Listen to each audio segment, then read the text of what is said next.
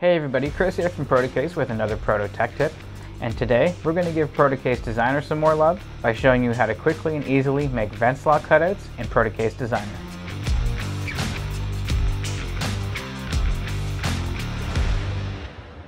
So Protocase Designer is going to save you a ton of time in your design process because you're not going to have to start with a custom enclosure, panel, or bracket design from scratch. By starting from one of our many templates, then customizing the template with all of the cutouts, fasteners, graphics, and everything else you need, you're going to be much farther ahead in the game.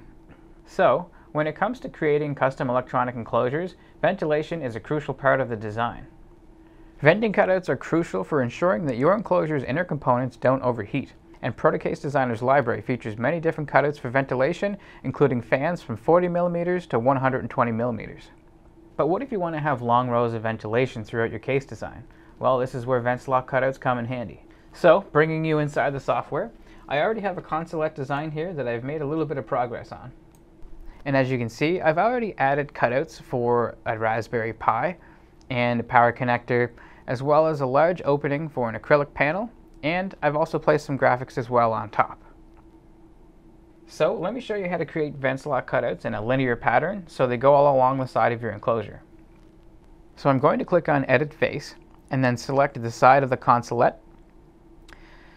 So now that I'm in the face editor, I'm going to create my initial cutout shape, which in this case, for this example, is going to be a rectangle. Now because I want my vent cutouts to be placed on a diagonal, I'm going to change the rotation of the cutout to -20 degrees.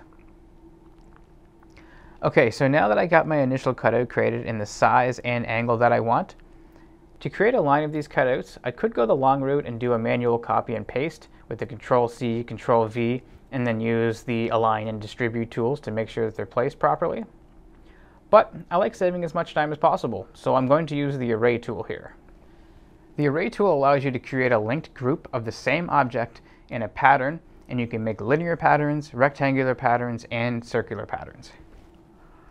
Because I want my vent cutouts to run along the side of my consolette, I'm going to create a linear pattern. So I've got my vent slot selected. Now I'm going to click Array. Then I'm going to select Linear. Here I need to set a few different parameters. So there's Angle, which is the angle from the x-axis to create the array. Spacing, which is the distance between objects in the array. And Quantity, which is the number of objects that are in the array. Because I want my vent slots to run in a straight line, I'm going to make the angle 0. And for the spacing, I'm going to choose 0.5. And for quantity, I've estimated that I need 20 in total, so I'm going to make the quantity 20. Once I click OK, Protocase Designer creates my line of cutouts. So, I'm pretty happy with how this turned out, but what if I did want to change the spacing or the number of vent slots? I can do this by using the parameters on the right-hand side. And if I really want to save myself some time, which, I mean, who doesn't, I can save this array, which is already a grouped object, as a grouped cutout in my personal library. Now I already have this done, but if I wanted to do the other side of my consolette, I could just simply go to the personal library and place this group of cutouts with just one click. So there you have it. My consolette now has the ventilation cutouts that I was envisioning. And as I hit order inside the software, it will go through our manufacturing facility. And you can see the final product here with the diagonal ventilation cutouts, just as I designed it. So you've got a lot of things to tackle in order to get your projects and prototypes completed on time. So the last thing you need is to waste valuable time trying to create these enclosures from scratch, or rely on a mechanical engineer to create what you need. By using Protocase Designer, you're going to be able to design what you need quickly and easily, and then focus on the stuff that really matters most for your project. Alright, so stay tuned for more Proto Tech tips on Protocase Designer and how it can save you time on your next design project. And if you haven't already, we suggest you try Protocase Designer for yourself and just see what kind of a time saver it actually can be.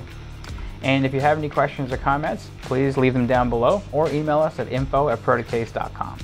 So thanks everybody for watching, and we'll see you again next week.